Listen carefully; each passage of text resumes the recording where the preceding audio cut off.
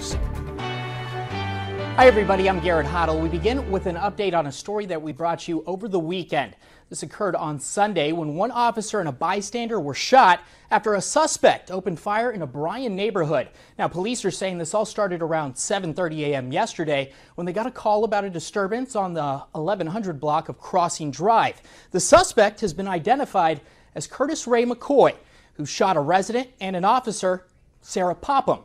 She responded to the scene. Both her and the other resident shot had minor injuries and have been released from the hospital. The gunman, however, fled Bryan.